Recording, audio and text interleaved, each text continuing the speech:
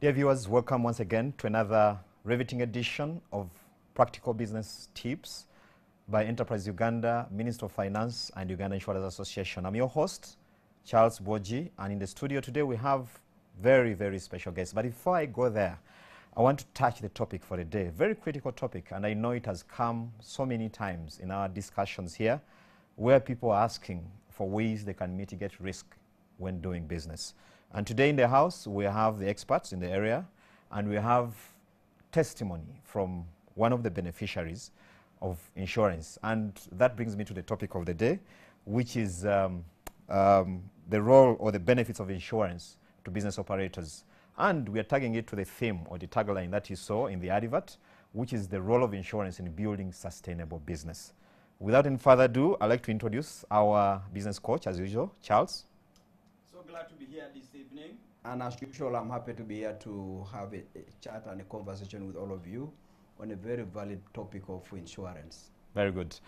Again, from the industry, I have to underline the word the industry, the insurance industry for that matter. We have Paul. Paul, you can.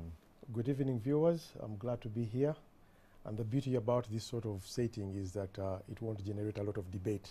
Since you called me the expert, I might as well prevail over you. But I'm very glad to be here. That's a good thing, and we are ready to listen. And it's a very sensitive topic. It's very valid, and I will try and give it my best. Very good. That's Paul Kavuma. Paul Kavuma is the Executive Director, Uganda Insurers Association.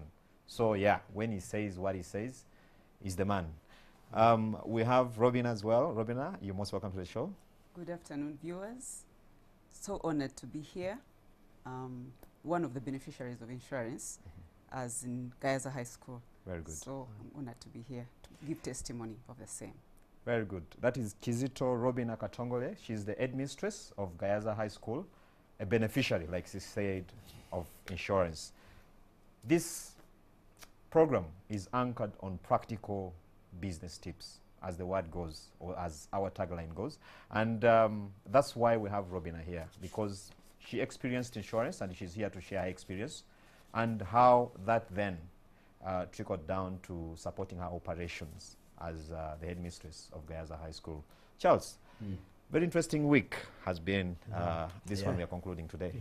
Yeah, it's a week where some people have had their careers dashed, and some people are saying, no matter how narrow the door became, I'll find a window and get into the game again. It was that week for nominations, but you could see the tension, the pressure, the chaos, the blood, the tears. It was tough. I hear you. But speaks a lot about how it's getting narrower and narrower to build a career in this country.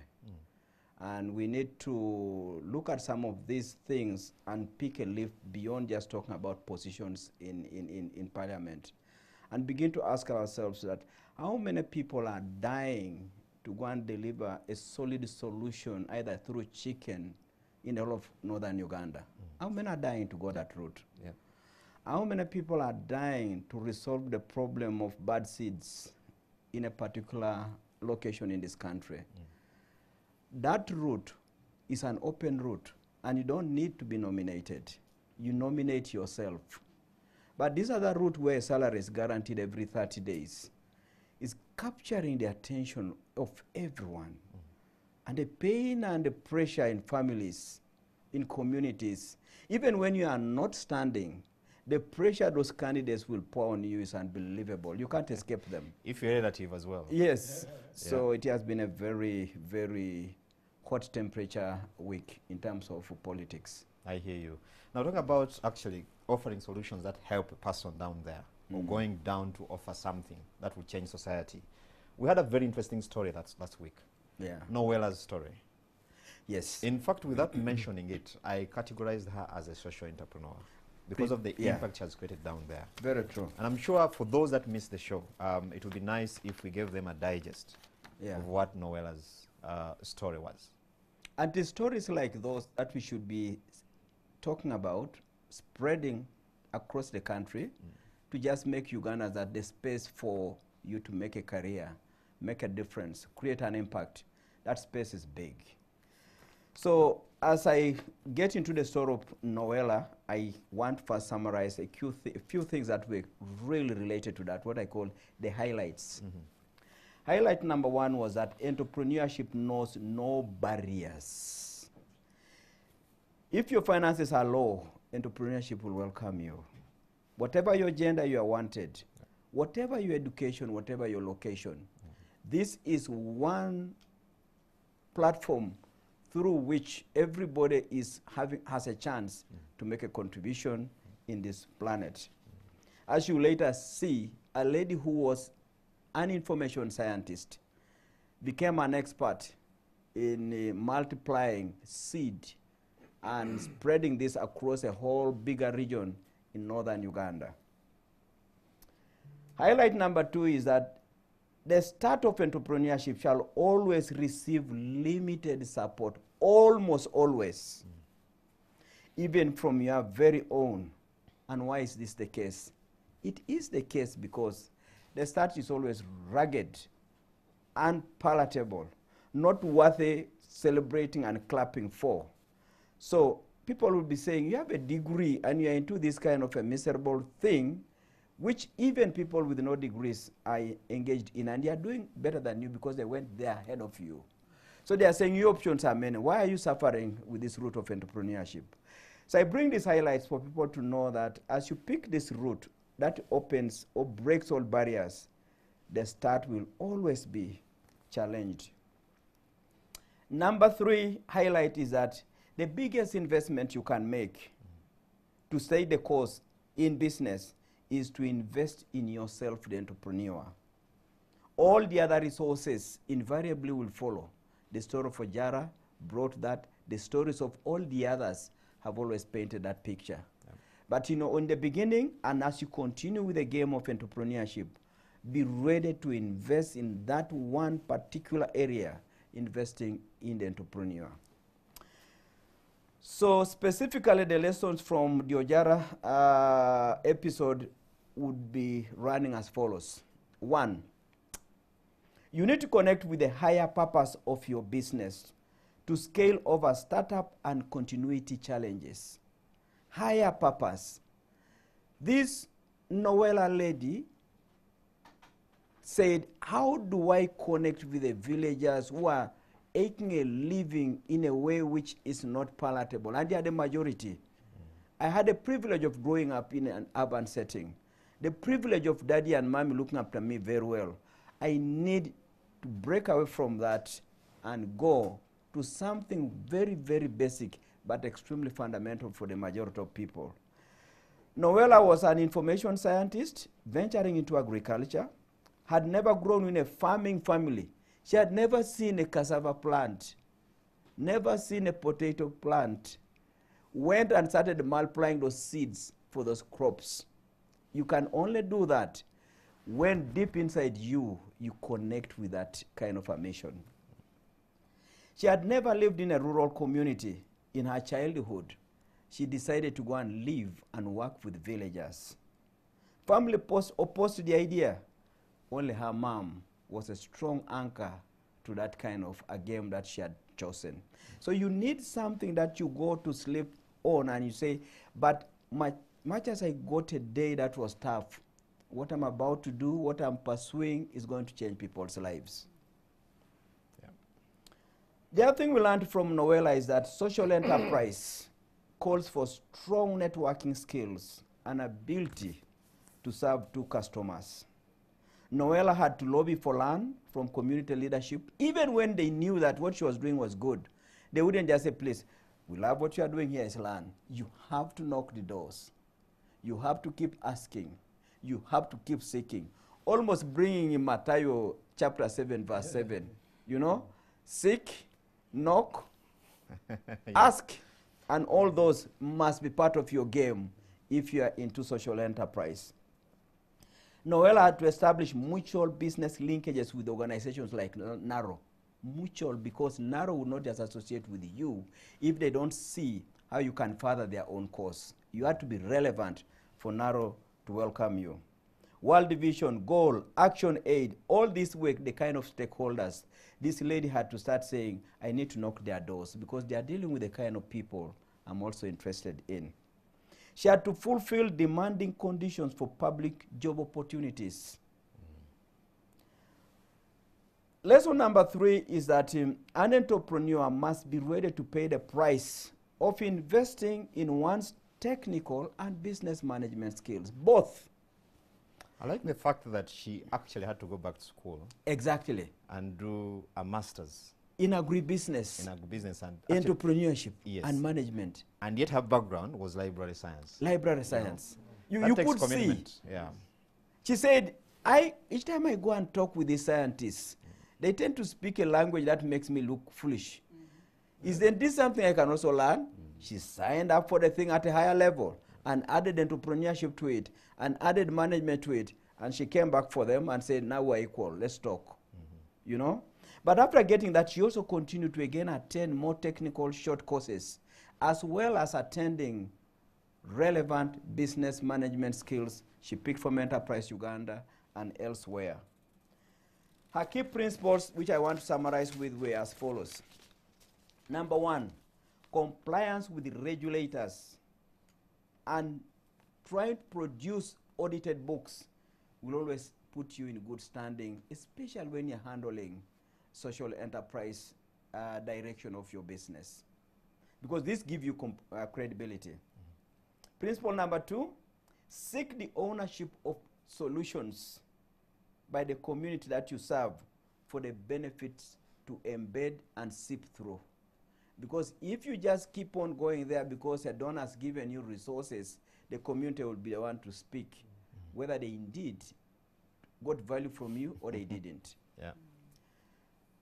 Principle number 3 is that limit your areas of focus and be consistent and thoroughly informed on them. She said, I will concentrate on tubers, but I will make sure that I will speak the language of tubers, sometimes better than researchers of tubers.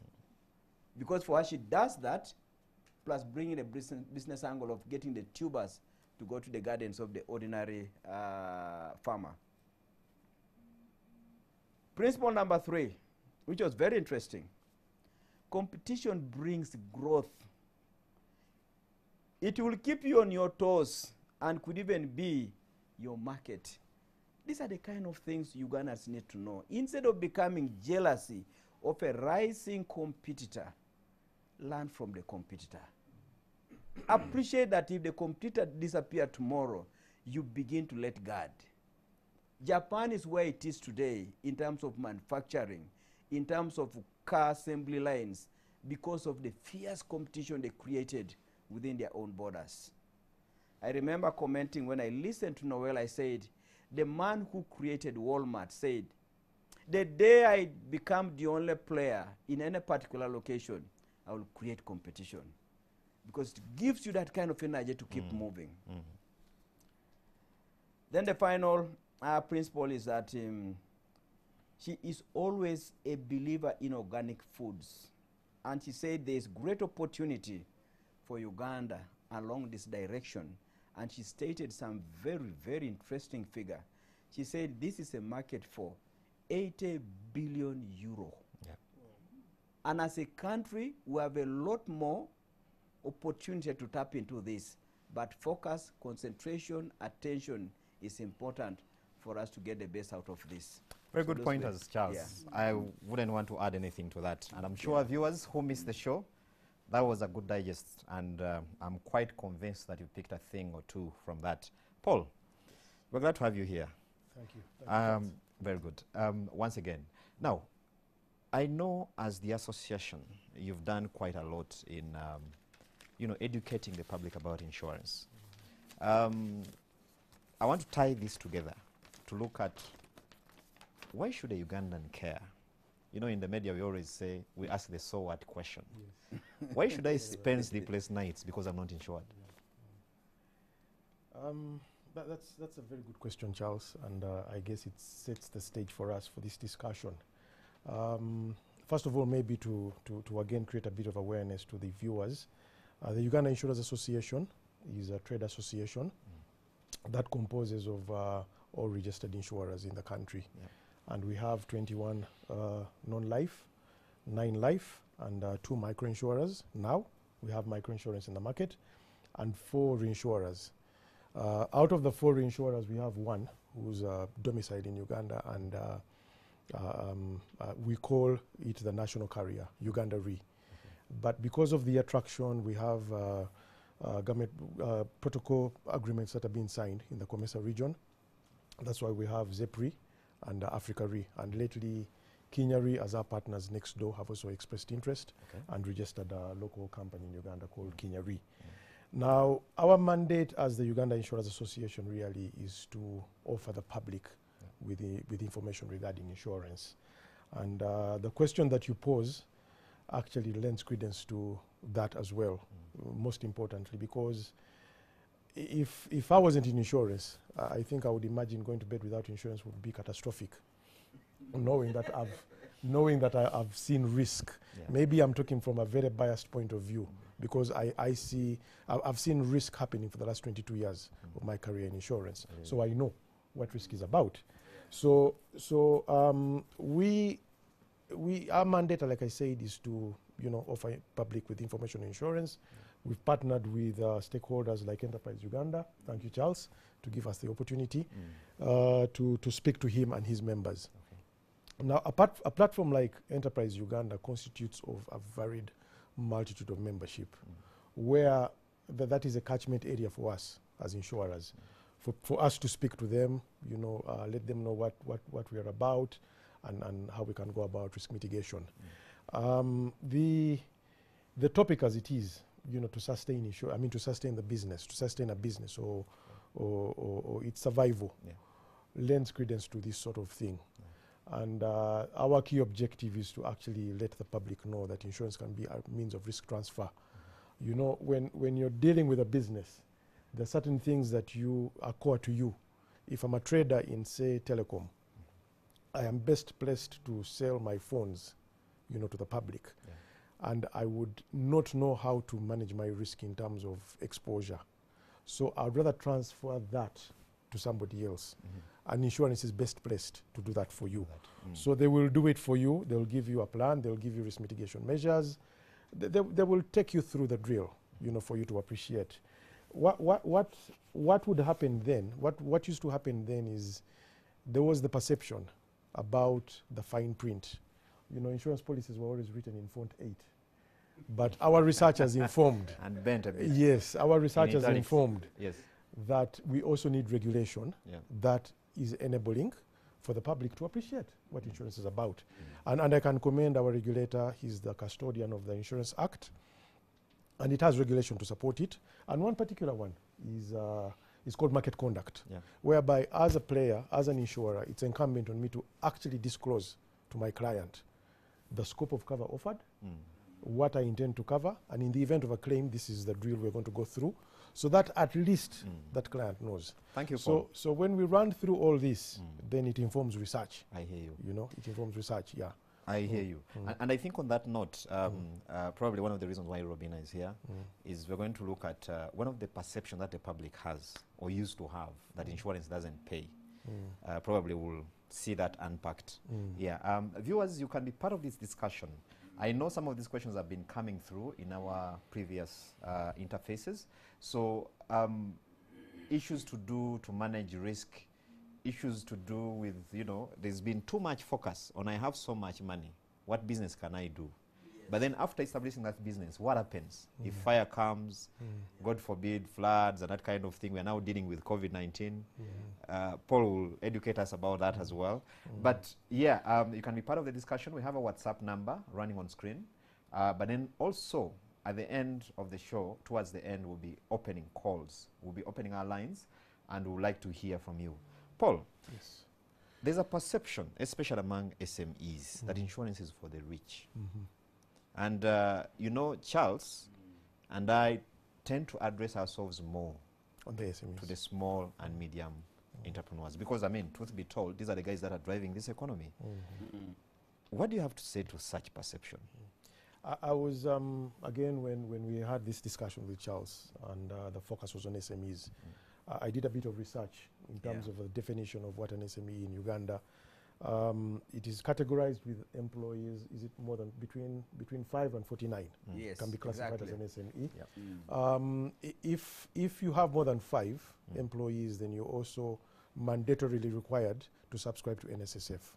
So if you have the mantle to do that, then you might as well embrace insurance. Now, to get to your question, research has, I mean, as the association, we've done research, and it has informed our penetration into the SMEs. And there's no better way to do it like developing agriculture. You know, at the time when government, I mean, agriculture, we all know, is the backbone of the economy. We've studied that for the last 20 years. We know it. It employs 80% of our population, biggest contributor to GDP, etc. Now, agriculture as a sector has facets of processes within each. I mean, the production, the processing, agro-processing, etc.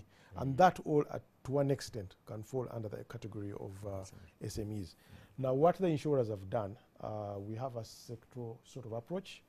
We first of all speak about our own, the stakeholders internally in the sector, and that constitutes the players, of course, their regulator championing us, and our various distribution channels like the brokers and the agents, and of course our training wing, the ITC.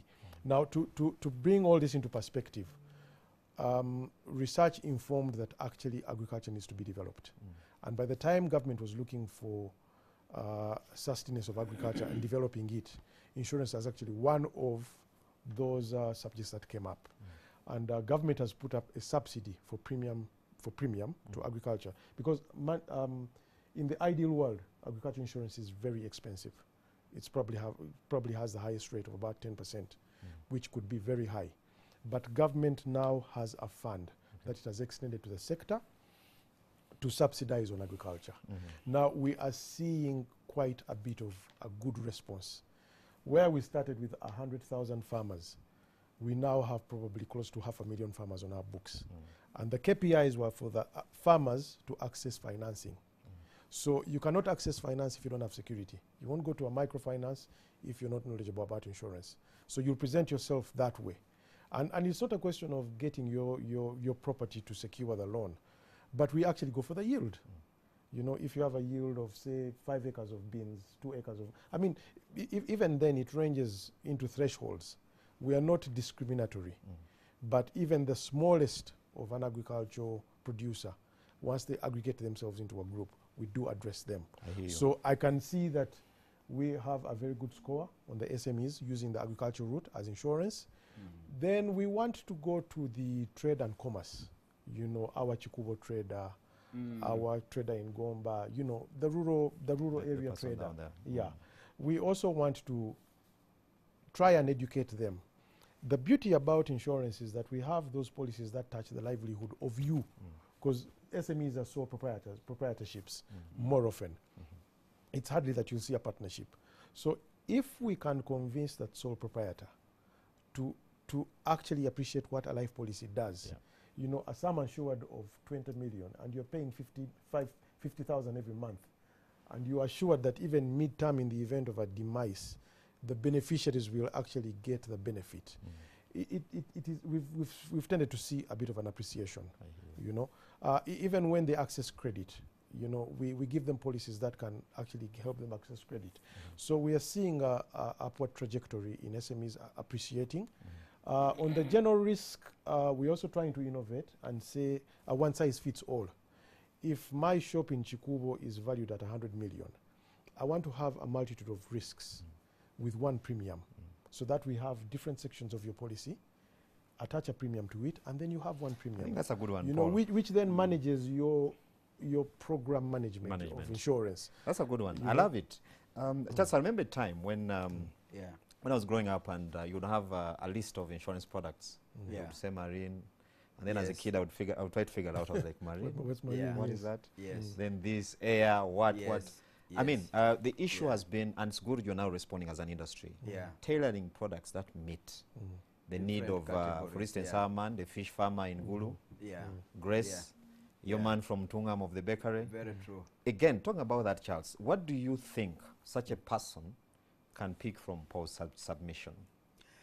And I'm so glad that this Sunday platform we're putting to the country is bring stakeholders like now Uganda Insurers Association. And you can see what has been a big issue here is information. Insurance has been put in a category that when the mobile phone was coming to this country, it was exclusive club of the elite. Yes. Even that conversation was, you could never get anybody get nearer there. Until MTN came in and said, this is about information. And the advert came in and said, we're going to give you an advert where a shoe shiner is busy shining his shoes, and suddenly he receives a phone call. And people say, you mean even a shoe shiner could get a cell phone? Now, insurance needs to be brought down from that kind of elitist perspective. Yeah. Something expensive, something too ideal, something not for the poor world, to now something we should begin to see as a utility, your everyday requirement. And it matters for us to have this education because of the following. Number one, when you look at a typical SME, every day he's having working capital shortages, capital for expansion shortages. And they imagine that by them cutting off insurance, they are trying to sort out those kind of issues. He struggles to fill up his shop, his mini supermarket.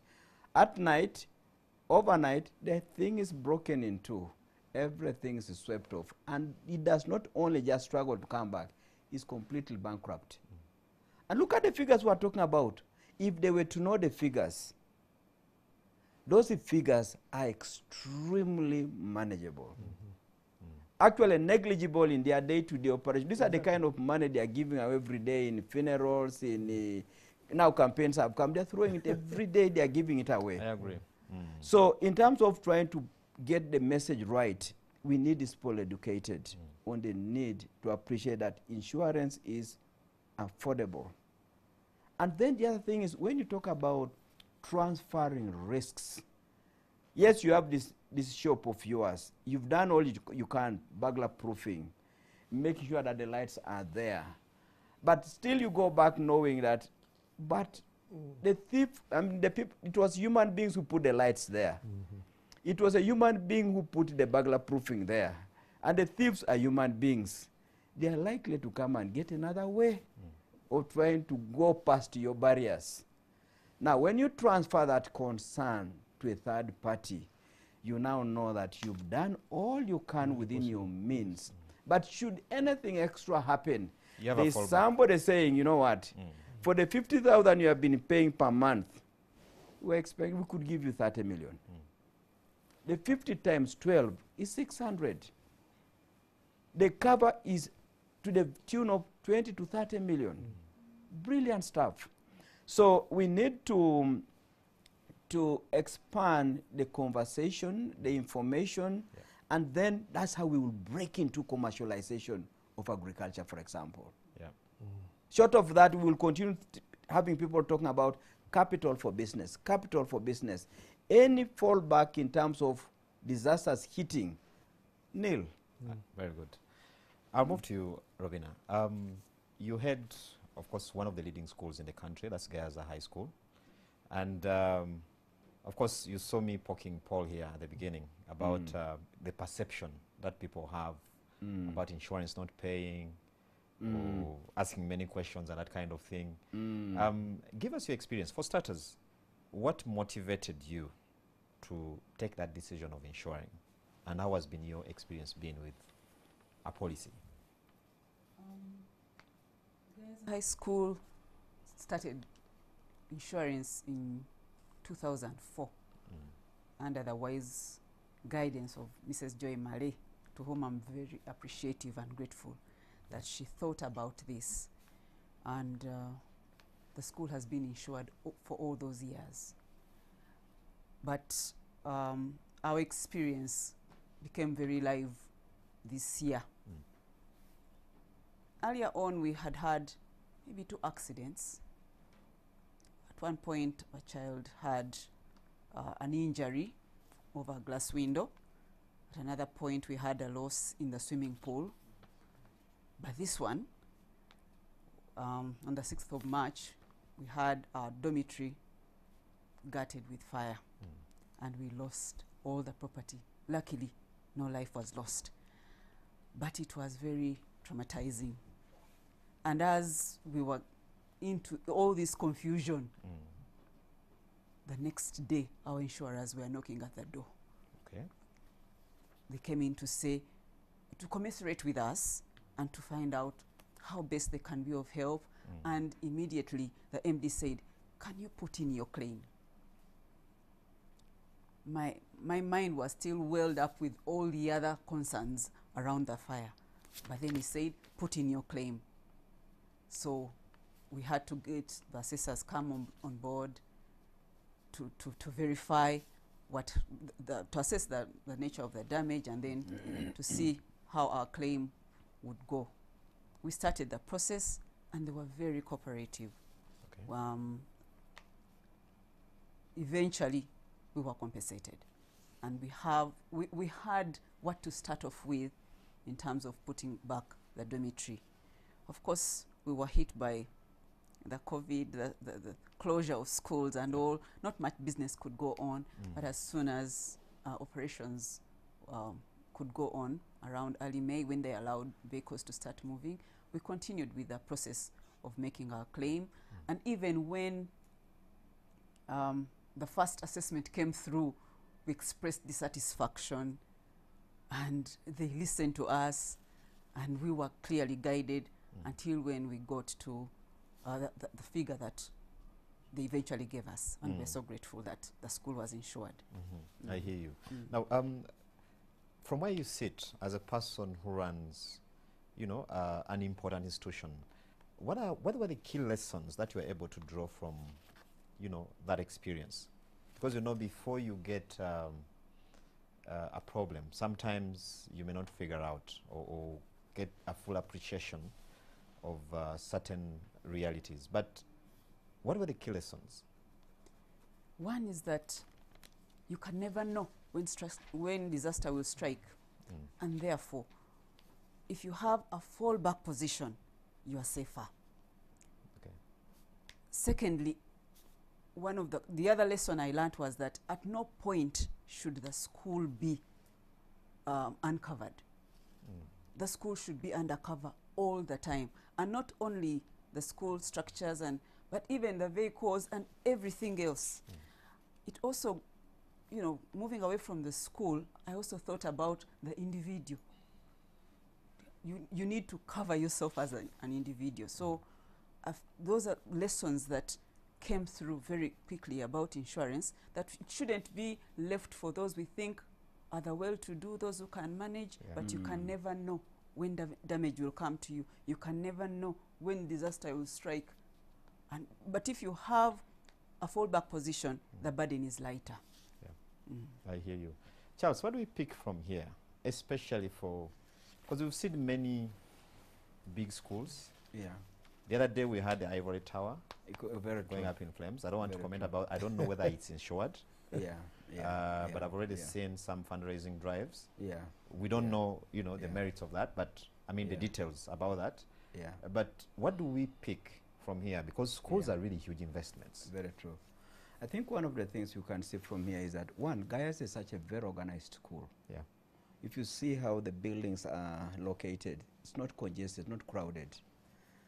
And when you also look at, because my daughter was there from year 1 up to year 6, when you see the kind of character build that they do, they build people with responsibility. Now, when you look at a school with such order and with such culture and with such discipline, you'd almost say insurance is superfluous. But Maleas Robina now has said, no matter how long it takes, you don't know when. We have no control of those other forces beyond human control. It took 16 years for fire to come. And it eventually 16 did. years. Somebody could easily say, Madam Headmistress, Last year you paid $500,000 for insurance. Nothing happened. Yes. For the last this so many years, nothing happened. Yes. Madam, please, aren't you wasting our money? You are calculating on things you have no idea the magnitude when it strikes. Look what she's saying, trauma. Look, the students immediately have no accommodation. The students who had their own culture, because I know the culture of students where they say, this is our dormitory. Don't mix us with another dormitory who is below us. Suddenly, the administrator is saying, the circumstances are such that go and sleep the other side. If not, let's convert a classroom.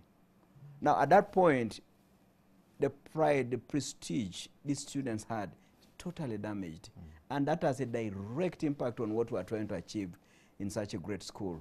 So I think one of the things we need to know is that no matter how long it takes before it happens, just appreciate that you don't control the button. That button will come on any time. And when it does, you will see that it can be really devastating. We've seen the kind of floods that have disrupted the big states in the US. And to what extent huge budgets have had to be diverted into that kind of a game. So really, I think one of the things is that don't use the longevity of your peace, absence of a risk, to write off the relevance of insurance. And I think that's an important one. Yes. But I'll get back to Robina at a certain Yes. point. But 'Cause the I other know- thing also is, look at the response from the insurer at the level of managing director. Yeah. Something has struck, and he knows it has got a direct impact on his balance sheet.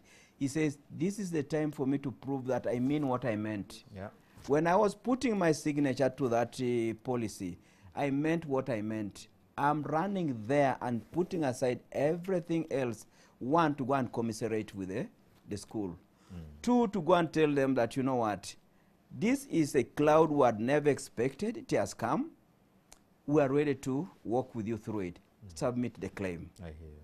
At the level of managing director.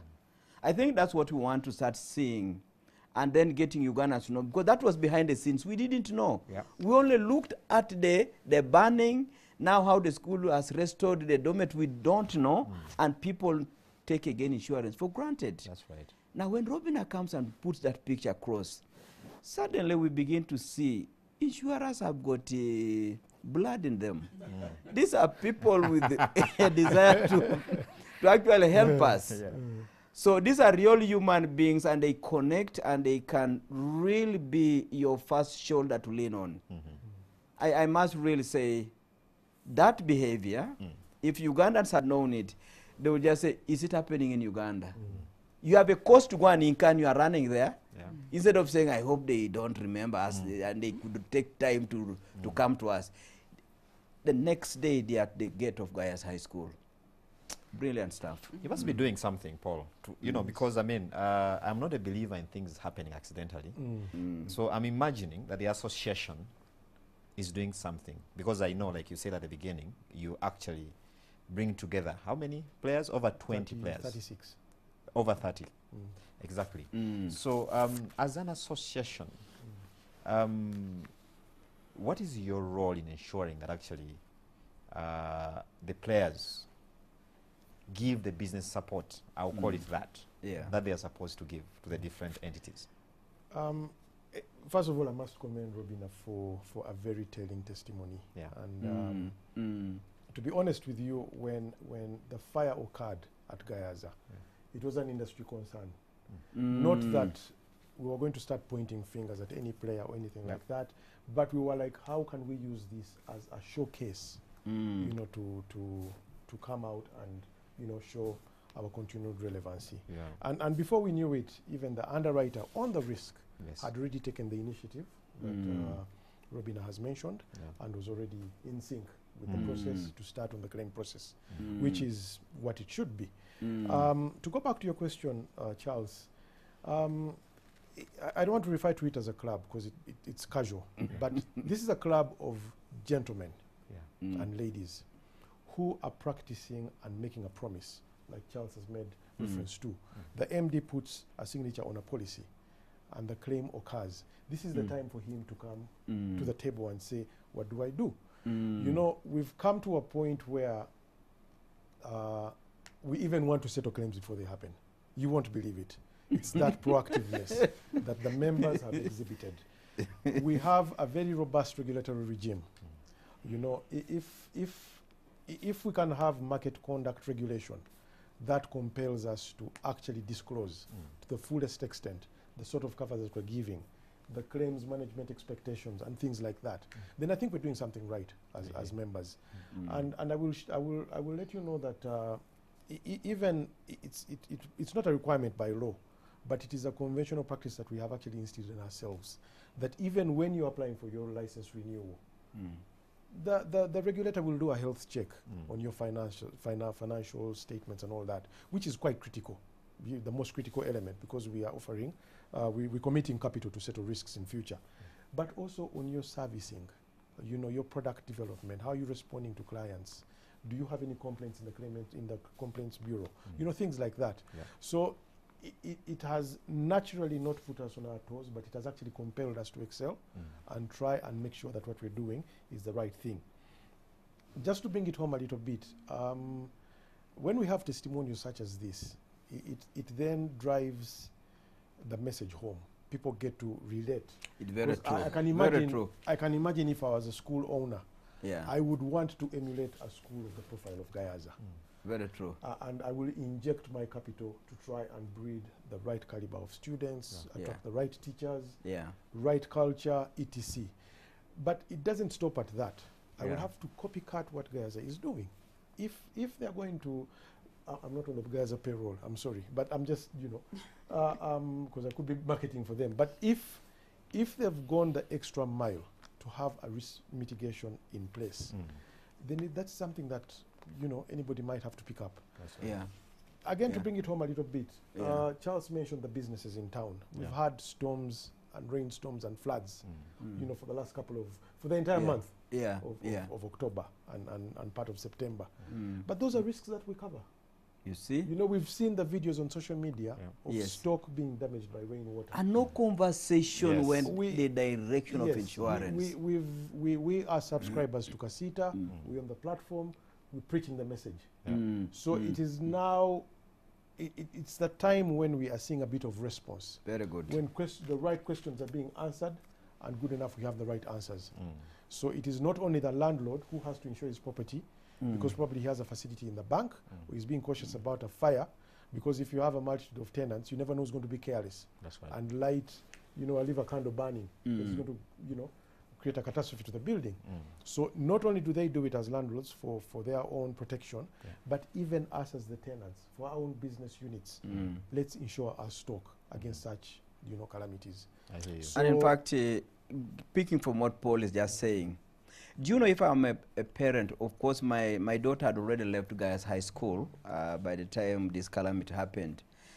If you're a parent and you go to the school, because that day, the next day, you didn't have to wait to say whether your daughter was in that dormitory or another dormitory. You just had to say, there was fire yesterday at Gayaza. Rush. Rush. Yeah. Now you reach there and you find this kind of effort which says, this is the extent, this is what happened, good enough, no life has been lost. But then the headmistress is also able to say, it's uninsured property. Many of the visitors in there say, oh my God, you mean this school can go to the extent of even putting insurance? Image, respect, immediately comes in and just say, these people are organized. So I want the entrepreneurs to just know that as you put in that extra picture and the word insurance to your own operations, you raise your own profile. It's a beautiful thing. And when you state that, Charles, I keep imagining how many parents, and I'm talking about now the educated parents, the elites, as they call themselves, actually do ask that question when they are dropping their kids to a particular school, whether they have an insurance cover. Even after, because we've been having school fires, you know, for quite some time now. There was even a spike, I think, at a certain point, about 3-4 years ago. And, you know, it came and life is moving on. And actually some of them could be your members, Paul. No, we have the statistics here. Yes. So I can touch on them a bit. exactly. So I think it's a challenge, but it also an eye-opener to actually ask the right questions, but also for the entrepreneurs to actually make the right decisions. And on this point, I would like to come back to you, Robina, on because you see, as a principal or a head of an institution, you have to convince, you know, other stakeholders to see your point, because this is a cash outflow, paying for that premium, for that policy. Yeah, I mean, the premium that you pay. that's true. How did you manage to convince? Because I'm sure there's someone watching and is in your foot, Yes. rather sitting in your space, your footsteps, and is wondering, how do I start to convince the school owner, owner, or the the board of parents, governors. if it is PTA, board of governors, Yes. to actually see my point? It may not come cheap for such an institution, but it's very, very relevant. And there's this word they say, no priority. The Yeah. priority should be this. Now our laboratories should be properly equipped. You know? Exactly. Thank you, Charles. I'm glad I'm seated between two Segogas. You know, Okay. for Gayaza, Yeah. the old girls are Goga. Okay.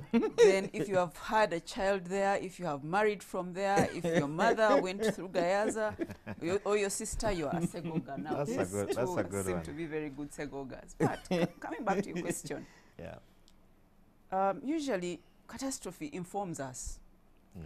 There's a time, must have been 2002, 2003. Luckily, it was holiday time. 2 rooftops of the dormitories just flew off in a storm. Oh. I think that must have been what informed Mrs. Mali Mm. to go for insurance. Luckily, the girls were at home. Otherwise, that storm was bad. I hear you. But if the rooftop could just fly off. Now, I'm sure that's when she brought the idea of insurance on board.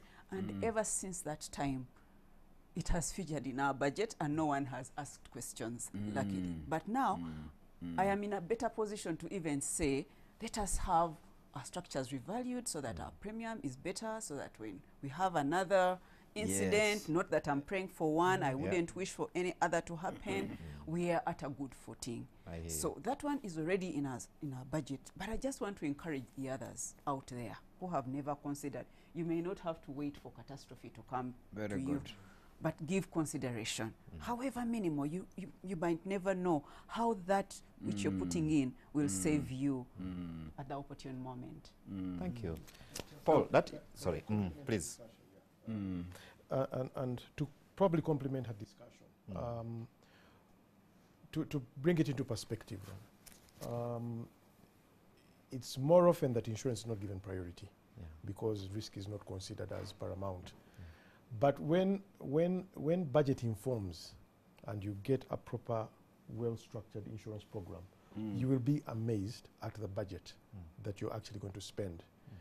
I'm going to get into I'm going to get into a difficult discussion about Makerere, Okay. but I think it's important for us to bring It is, because the public is listening, and I'm Exactly. sure they In will any want case, to see. it's a matter of public interest. It's a now. Yeah. public, yeah. One of my colleagues, Mr. Paul Muhammad, he's a seasoned underwriter. He's now a practicing broker with Ballpark. Wrote an article on social media. You know, just to bring it into perspective, the reinstatement value of Makerere is plus or minus 15 billion. If Makerere had insured a month before or the day before, they would have paid 18 million shillings. 1.8. 18 million shillings. So what is 18 million shillings to the value of Oh my 15 God. billion? You know, when you're going to your alumni, you are looking at the alumni to come and motivate students, Yeah. Mm. to come and pep talk them, talk about professionalism, career development, etc. Not to get money out of them. Yeah. You know, so, and Makerere is the fountain of education, educational transfer, etc. So it's only proper that they had to create a budget for insurance. I hear you. You know, I hear yeah. you. In fact, on that note, it raises another very important issue, which I'm sure you've been contending with as players in the industry: penetration of insurance. Yes. How do we, and probably you can look at this, also sharing with us the initiatives you have, to grow the appreciation of insurance. Because, I mean, if you're discussing Makerere in this equation, I mean, it tells you that there's work to be done. Even at that level Exactly. of the university. Exactly. Yeah. So we appreciate the fact, because I was looking at the numbers, I think if you look at the penetration of insurance, is less than 1% Yes. to GDP. And that really, really speaks volumes to the Herculean task you have. Share with us the initiatives you have as an association to actually bring Ugandans on board. Yeah. Okay. Well, thank you, Charles, and that's another very good question. It's actually embarrassing when we look at the figures, because Kenya alone is posting about 3%, but lately going down because of the COVID. The last reports that were submitted end of June. The rest of us in the East Africa community are below 1%, which is a very dismal figure. But we have to go back to the basics, and you can move ahead of times. But then you have to go back to the basics and say, let me refine what the ethos of the foundation of insurance were. To have Robina here is one such event, for her to give a testimonial on how insurance works is one thing. The statistics we have in the last 7 years, I'm just trying to draw a perspective. In the last 10 years, we've had close to 177 school fires. Wow. How many? 177 school fires. Wow. According to the police report and press releases that we have seen. So that already informs a lack of, either we've not done our bit as insurers, or we have tried, but we've not gotten the response that is desired. To look at the Gayaza case in perspective, before I go into what we want to do to generate the penetration that we want. There are layers of cover. Let's imagine if it was really catastrophic that Gayaza had to get extra space for the students outside what it already has. There's what we call consequential loss. So, rental expenses for extra space. Then if it is a business, a manufacturing, and you're downtown on business, then you have loss of profits. All those insurances are there. Even at whatever level, even at SME level, they are there. So we just want to articulate it in a better message, using statistical data, using premium simulations, using practical examples. Because we realize that when you teach, this is insurance, this is what we cover, it's another rhetoric workshop or seminar. So it doesn't help. So we're trying to reinvent the wheel to say, yes, as we go back to the basics, let's crunch it down and show the public what the tangible benefit is for insurance. Now, on the penetration, yes, it's dismal, and for me, if you peg it to the GDP, you're being unfair to us, because that shows that we've not done anything. And I have my own theory as Paul. I want to do a policy count. If I sold 1 million motor policies last year and I've sold 2 million this year, I've penetrated the market. That's what I want to see. The index of tagging it to GDP is unfair. It doesn't reflect the sort of effort we've put in. So what we're doing is we're enlightening the public in terms of using platforms like Enterprise Uganda, Kasita, Uganda Investment Authority, UMI, and of course agriculture. Agriculture is one of our biggest stakes now, where we are trying to see that we actually penetrate the market and see that people get to appreciate. If I left the stage without talking about life insurance and medical, I would have not done justice to my colleagues. And I must commend you. They've done well in their life. Yes, What they have really done. That's why I'm probably leaving the best for last. Yeah. And I guess my bosses in the life companies will be proud of what I'm going to say. Life has actually propelled the awareness of insurance lately. It is the fastest growing. Yes, in terms of numbers and contribution to the overall gross written premium, it's still lower than general. Because if you get one big corporate, you'll get 1 billion shillings. I mean, I can quote the government parastatals like National Water, URA, Bank of Uganda. Those are big ticket premiums, but the life individual policies, those are the ones that actually, in the right sense, demonstrate what penetration. that for me would be the right sense Yeah. of demonstrating our penetration in the market. Mm. And life has done tremendously well. Medical insurance has also done tremendously well.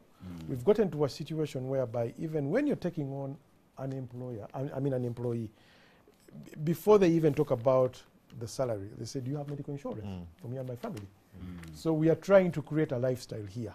When I talk about my friends, the bankers, it was so prestigious about 20 years ago to have the StanChart card in your wallet, the debit card, because I think they were the first ones in town. And it was a lifestyle thing. Yes. What we are aiming for as insurers now is not only the share of the wallet in terms of the money, but also the space in the wallet to have that medical card. Yes. You know, so it is now a prominent feature in anybody's wallet. Thank you, Paul. It's Yeah. indeed a lifestyle. And I think even for businesses, beyond just, you know, the individual covers and that kind of thing, for businesses, I think it should be a lifestyle to have your business covered. On that note, we're going to take a very short commercial break. When we come back,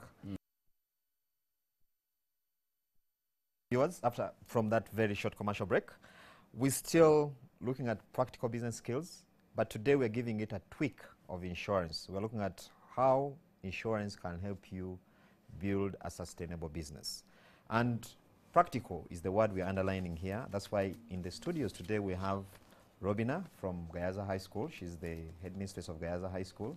And we have Paul Kavuma from Uganda Insurers Association here to really put that statement we put out there for you in two contexts. But before we went for the break, I wanted to bring you in, Charles, to really distill from you know, some of the key learnings from Paul's submission before we start to pick you know, the input from some of our viewers.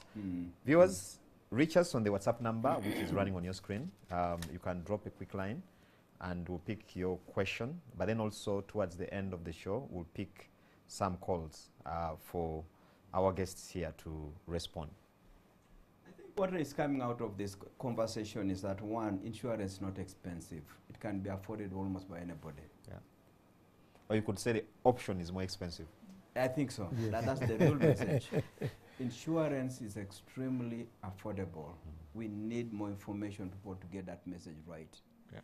Number two, the insurers have a professional standing which is guided by industry practice plus their own calling as professionals in the sector, which again helps because for an insurer, when they are doing their, I suspect when they are doing their annual work plans and budgets, they are also saying, you never know, this year we might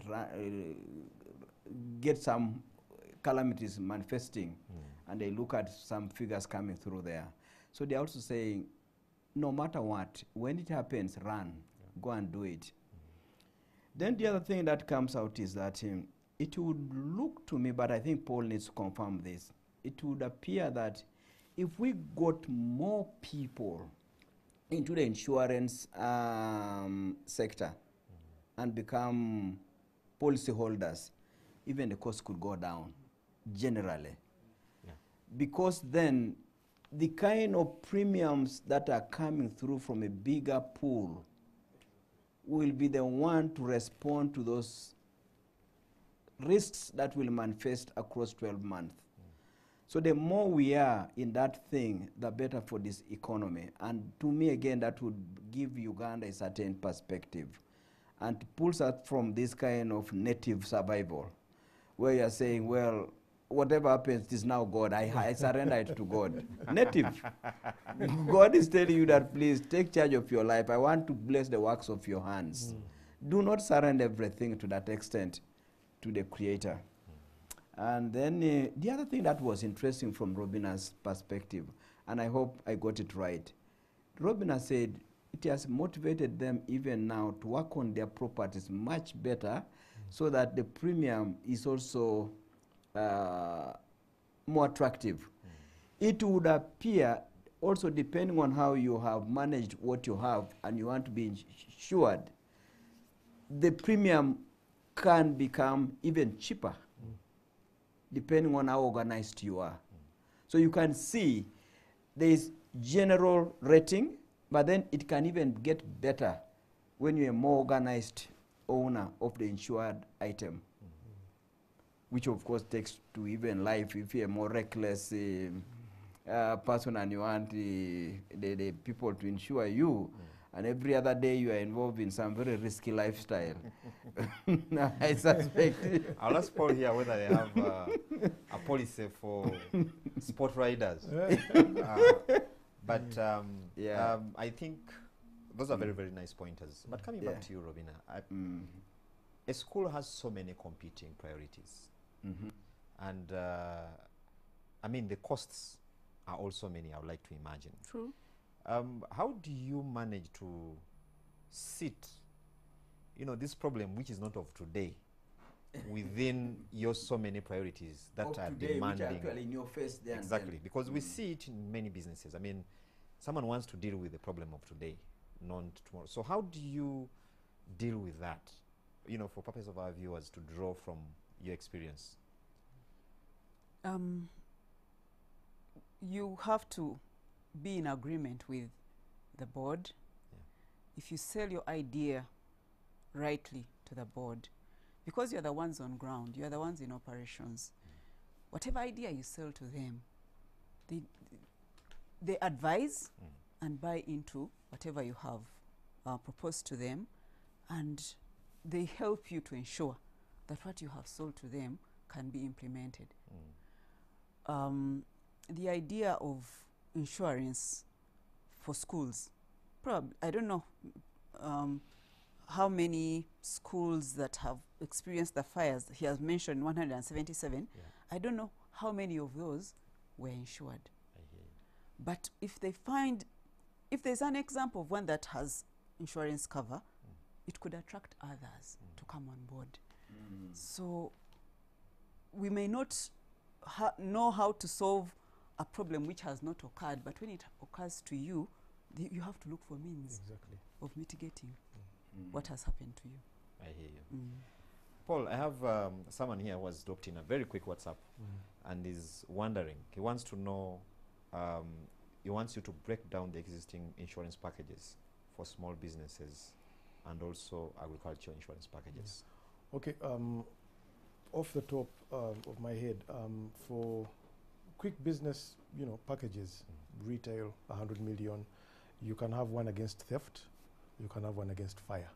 Those are the key ones. If you're into supplies and delivery, you can have your movement of goods as well covered. If you deal with a lot of cash, you can have what we call a cash in transit and also a fidelity guarantee, which means that you are protecting yourself against losses that are occasioned by either yourself to your business or your staff, because now it is the company, not you. You're dissociated from the company. So basically those are the immediate risks that we usually see in these sort of scenarios. Then for agriculture, we have weather and lack of germination. Even lack of germination? Yes. Agriculture is it's meticulous in underwriting in that it is seasoned. We've now ended underwriting any risks for agriculture because it's supposed to be an end of September. So if you bought a risk now, certainly it won't be covered because it's season governed. But we also there's a metrics they use, to try and determine the loss. In the event of a loss, you look at the yield expectation. If you're expecting a ton of maize from an acre of land, then it will be worked out, and then your claim will be paid. But pesticides as well.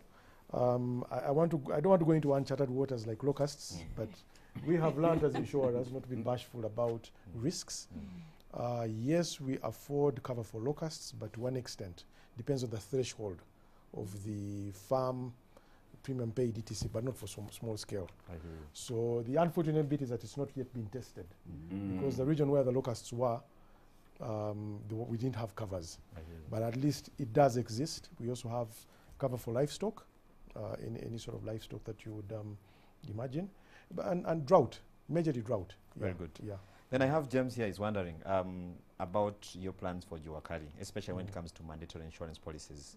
Because he's saying a tax owner will actually put third-party insurance on his vehicle, known to be covered, but actually not to be stopped by the traffic officer. How are you helping these guys appreciate the importance and role? Actually, we are rolling out, we've already rolled out motor third-party claims pursuit and settlement. You know, A, for the public to appreciate. That is a very good question, and that shows that actually he does appreciate that insurance works, but he doesn't know how to trigger the cover. You know, workers' compensation is a social protection policy because the government takes charge of its citizens. So imagine any casualty of an accident will be dumped into Murago, and that will be the cost of the government. But if you have motor third-party insurance, then it comes to mitigate that. You know, government will be mitigated to one extent by us, the policy issuers, to settle those claims. So what we are doing now is to actually educate the masses in that don't treat this as a tax, because that's originally what it was. Before your road license was renewed, you must have had motor third party. But we're now showing you the impact of not having and the impact of having a forged one. And when it responds and how it can respond. The insurers have also been guided by the regulator to be a little flexible. In the event of an accident where somebody's leg has been maimed, I mean, it's 100% incapacity, the leg has gone. In the event that somebody has lost his life, honestly, we are relaxing on a bit of the requirements, like police reports, letters of admin. If it's a straightforward case, we're looking at it on its merit and then try to dispense the settlement as quick as possible. Because that was a very frustrating sort of process. There are many coming for you, Paul, here. We are not bashful about it. There are still more questions coming for you. Yes. And I think you're doing a good job enlightening. Dixon is wondering, he wants to go into import and export trade. Yes. So he's wondering how to get transportation insurance, if that's what you call it, and where can he get it? Okay, that's a very good question, and we are at the moment implementing a project called Marine Cargo Insurance for imports. Okay, depending on whether he's importing. Okay, I'll first explain the importation. Where it is a requirement by law that all imports must be insured in Uganda locally. Because we've had a premium flight, that is revenue to the government going out. Why do we have to insure in China when we have insurers here? You know, but we don't want to use the law to compel people. We want to actually implore people by telling them the advantages.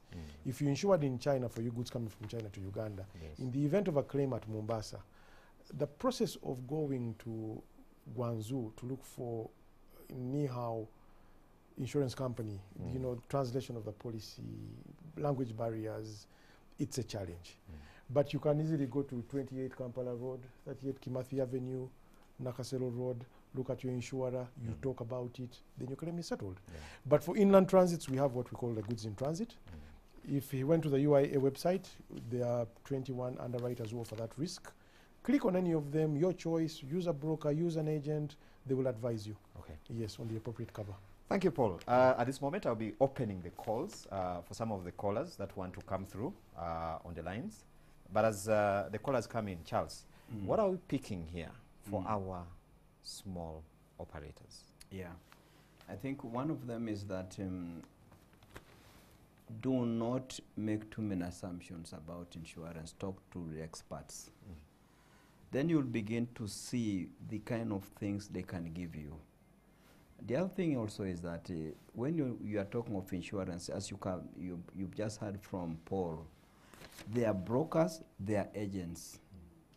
You don't need necessarily to come from Gulu to NIC head office here. There will be somebody somewhere, even if they don't have a branch that end, who will be able to guide you. So again, we need to appreciate that when you're talking of insurance, they have got also channels. So many friendly channels, almost like the way you have friendly outlets for your Airtel, your MTN, or your mobile phone or company services. They also Sorry, have the Charles, same. I'll have to cut you a bit short. I have some callers on the line. Okay.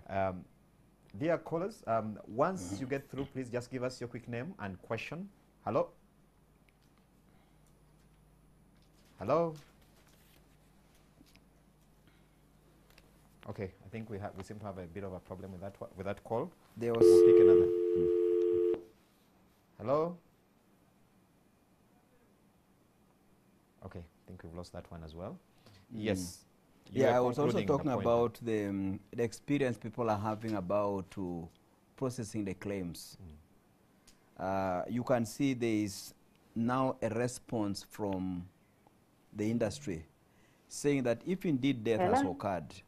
Sorry. Yeah. Yes, please give us your name Hello? and hello. You're live on NTV. Yes, my name is Margaret. Okay. Good afternoon. Good afternoon. My name is Margaret. Yes, Margaret, go ahead. Yeah, I work with MU Insurance Company, Okay. and I'm a sales agent. Okay. Thank you so much, Mr. Paul and the team, for the presentation. You've talked about schools. Madam Robina, thank you so much for coming out to testify. I have reached out to very many schools, big schools, selling to them insurance, and it's really been a big challenge. Is it possible for the team to see how the Ministry of Education and Sports to come out and pass it as a compulsory policy in all schools to see that they get that cover? I've seen it on newspapers, on the news, whereby a lightning comes, thunder, rains, a storm, and rooftops are blown off. Most of the pupils have been injured, mostly in those schools in the villages, and parents have gotten a problem or a trouble to cater for their pupils. And the schools have also faced a very big challenge to see that they rebuild their schools. Is it possible, Mr. Kavuma, for the government to come out and pay, as you see there is a subsidy in agriculture, to pay a certain percentage on the premiums for the schools, to see that those schools that cannot afford the 100% premiums, they can also take on a cover? Thank you. Another thing, is it possible, Madam Robina, to come out, you as a head teacher in one of the prominent schools in Uganda, if we have maybe sensitization in those other schools, that you come out and you help us preach the gospel, that gospel, into those other schools, so that they also come on board. Thank you. Mr. Kavuma, you talked of lack of germination. Really, I didn't know that we really had that cover of lack of germination, because I have seen a farmer who eats her seeds. A woman ate her seed and said, since I've taken on an agriculture cover, Oh so my God, people come out proud. and pay me. But because we always have a rapport between we, the insurers, and our clients, the woman had to tell me the truth, that, you know what, my husband, it was ABCD, but because my husband knew that we had taken on a cover, that we Oh ate my that God. seed. That's How insurance from. possible is that? How can we clear that out? Thank you very because much. now it comes back to we, the agents, who go out there, preach the gospel of agriculture insurance. So, Mr. Kavuma, I'd like to have that too. Sorry, we have to get to you off because we have many others on the line that want to make some comments. Very interesting point, Paul, but probably we'll tackle it. Dear callers, when you come through, please just be as brief as possible. We'll now take another caller. You give us your name and go straight to the point you want to make. Okay, for now, we will bring back the discussion to what those issues, to those issues that have been raised. Yeah, quickly, about government and subsidizing, you know, school ownership is business, and government will only concentrate where they know the masses benefit. Yes. Certainly, the government is going to subsidize business for businessmen. The same principle would hold in agriculture, because they're looking to the peasant and the guy to improve on his agriculture. Yeah. So our lobbying effect as the UIA, yes, is there, but certain things need law, you know, to take effect. Yeah. But certainly we are lobbying, we are trying to show the prominence of insurance. Now, my colleague in the sector, the agent who just called, has actually brought out something that I was, you know, bashful in terms of bringing to the fore. But fraud is very eminent in insurance. Actually, we are hardest hit now.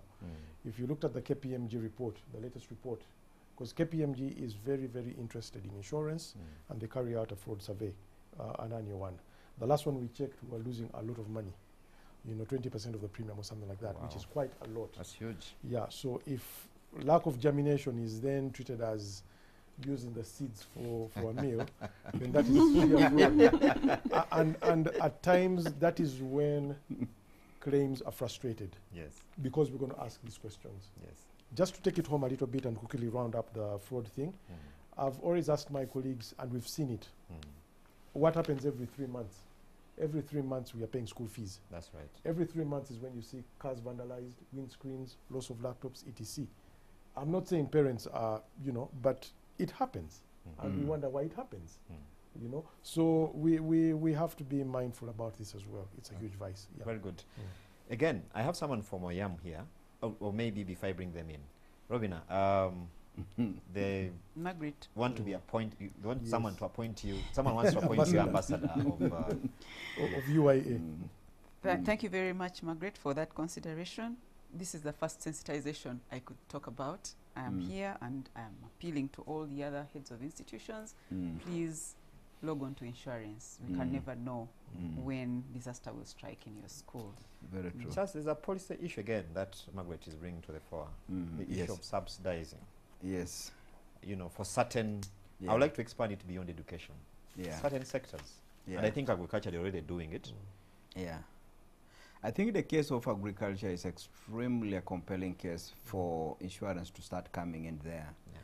Now when you bring in schools, you want to bring in clinics, you want to bring in whatever, if you keep taking that route, I think the first route to first exhaust is education. The very things we are beginning to share here now are beginning to show that this facility can be a facility for an ordinary person, but more education and more education. And then meeting and hearing the behind the scenes kind of experience of entities like Gaia's High School, where you see that actually that incident later was quickly restored with insurance participation.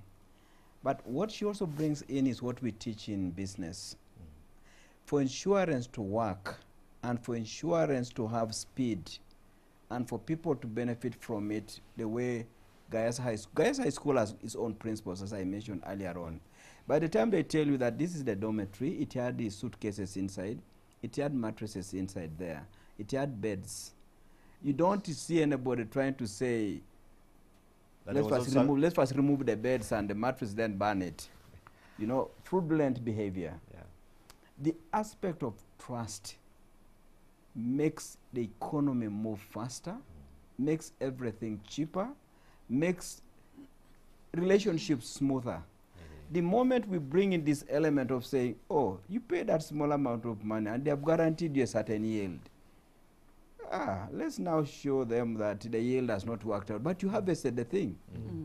You actually harvested the crop because the insurer is not on your garden to be saying where are the bags. Yes.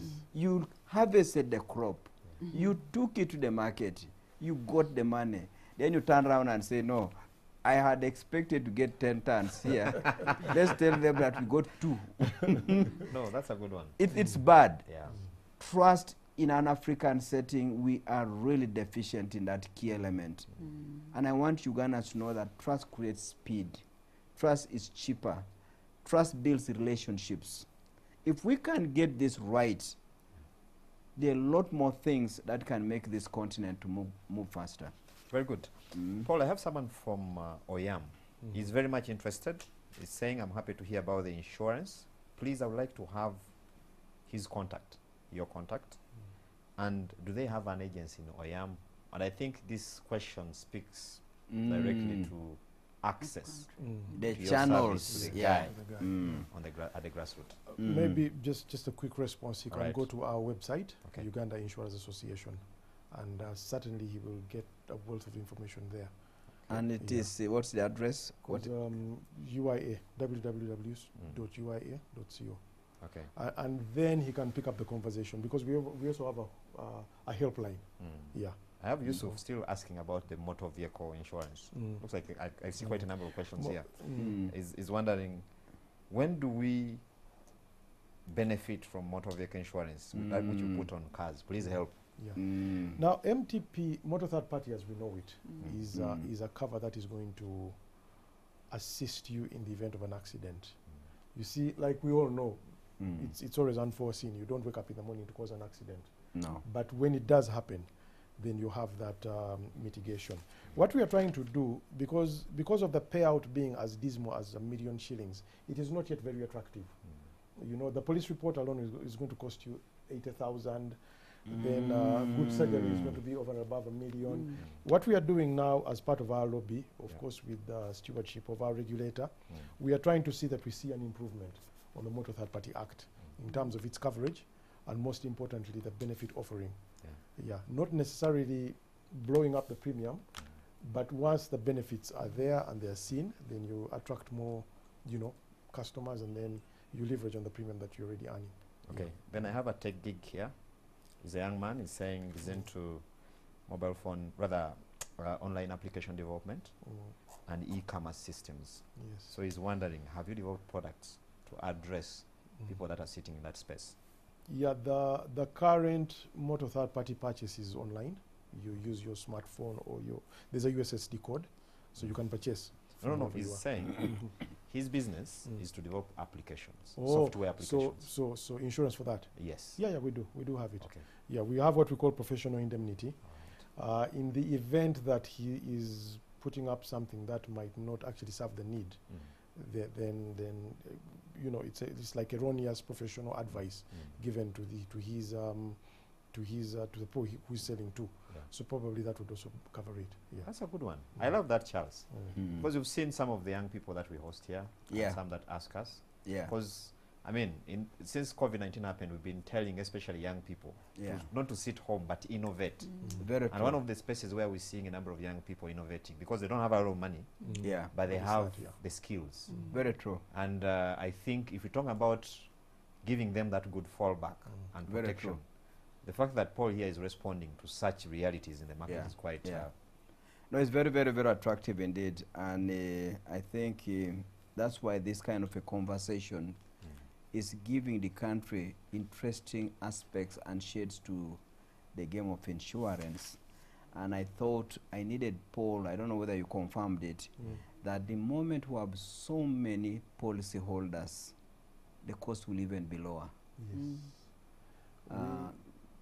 Is But that just a quick response to is that. evidence anywhere to confirm that? Just a quick response to that. We are currently under a minimum rates regime, Okay. whereby Oh, there's a basic Okay. premium that has to be achieved. okay. But we are transiting to risk-based supervision, I hear you. Okay. whereby your capital must respond to the risks that you carry. So Okay. now you do your own. That's when the seasoned underwriters are going to come out. I You hear know, Mm. the late Honorable Sebanda Kizito, you know, that sort of conservative underwriting will come out, where you Mm. leverage the risk against the capital that you have, rate it properly, and then, Come up you with know, the- yeah. Mm. So ultimately, then we shall get back into what we call the no claims discount on motor. Mm. Annually, if you've had a good run and you don't have a claim, then we can Mm. afford you a sort of a discount for your Mm. next. That's a good one. Yeah. So Yeah. it's evolving. Yeah. Yeah. It's we've got the right regulatory framework, the Mm. right environment. Yeah. We're transitioning to that in 2024. That's great Yeah. to hear. And I think what the other thing that I would want, again, Paul, to guide the viewers is on the fact that people are trying to spoil the ocean or the waters. We're here trying to bring this good facility to deepen in the society. And then some idle fraudsters are seated at the sideline saying, how do we take advantage of this opportunity? I remember when Puico was initially rolling out medical insurance, the Yeah. kind of fraud It was too that much. that nearly And I ate think up. those early years, health Yes. insurance was a Yes. problem. And for Yeah. the next 7 years, we never had anyone. And the collusion was everywhere. Yeah. Be it with the medical centers, be it with the drug dispensers. Everywhere, everybody was simply saying, insurance will pay. Insurance will pay. And all times, you get a card which the holder is supposed to be 1 or 2. It's given to everybody in the house. Yes. Now, Definitely. this policy is for one person. Everybody is carrying that thing, and the doctor is receiving to knowingly that this card is supposed to be for one person, but 8 people are benefiting from it. From it.